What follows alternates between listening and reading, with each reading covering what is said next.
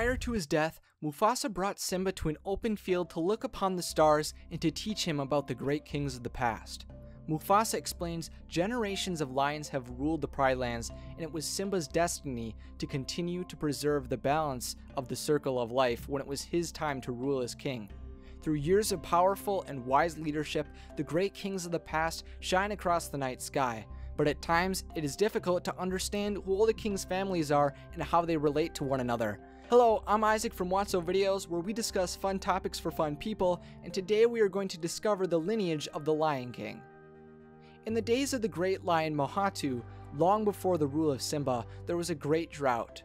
Through the leadership and guidance from Mohattu, the Pride Lands were united under his guiding rules to facilitate their survival through the horrendous conditions, leading to the Pride Landers pronouncing Mohattu as their king. Years passed and Mohattu was praised for his selflessness and bravery, but when he died, the Pride Lands were devastated. In the evening, when the animals looked at the sky, they felt the spirit of their king watching from the stars. The next king of Pride Rock was Mufasa's father, Ahadi, who was either the son or son-in-law of Mohattu.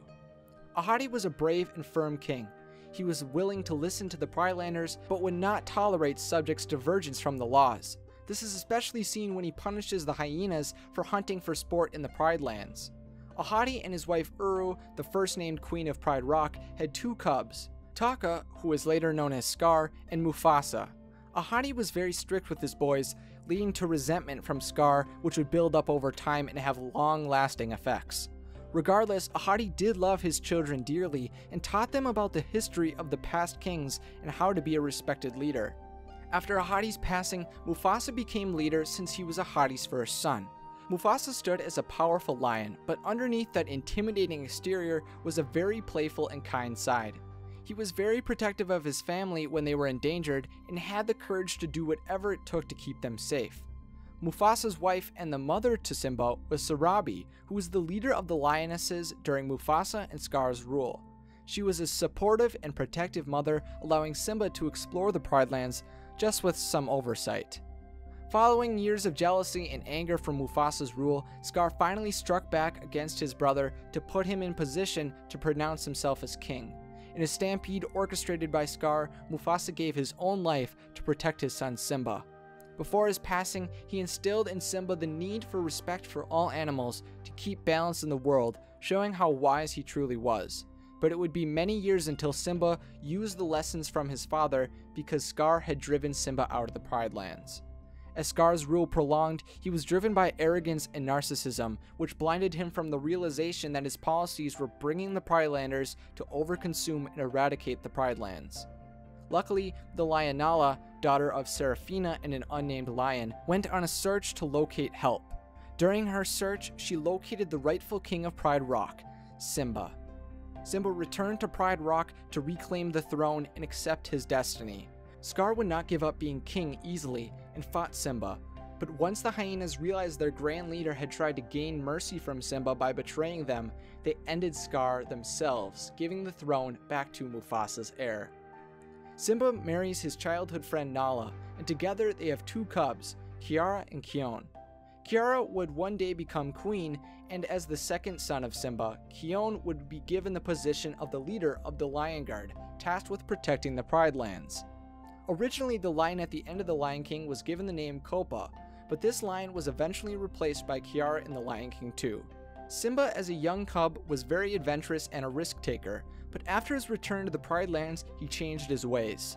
He was very protective of his children and was prejudiced towards those who still align themselves with Scar, even going so far as to banishing them into the Outlands.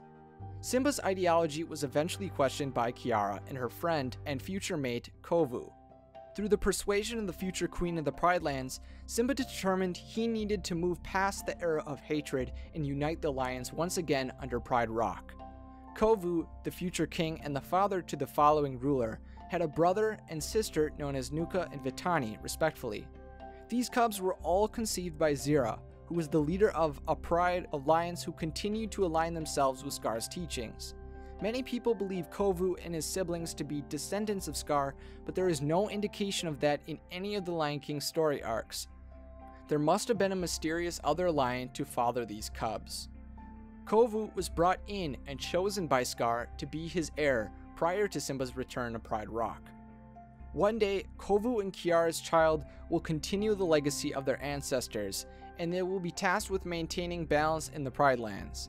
Many trials have faced the rulers, and many more will continue to arise, but as long as the future kings and queens are willing to respect, love, and sacrifice their lives for the Pride Landers, then they will protect the circle of life.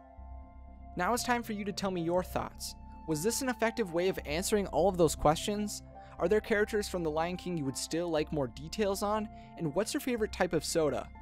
I'm a huge fan of cream soda. Let me know your thoughts in the comments section, along with any other ideas you'd like to see in future Discovering Disney episodes. If you enjoyed this video and you'd like to see more like it, then remember to subscribe to Wotso videos. Thanks for watching, and have a magical day.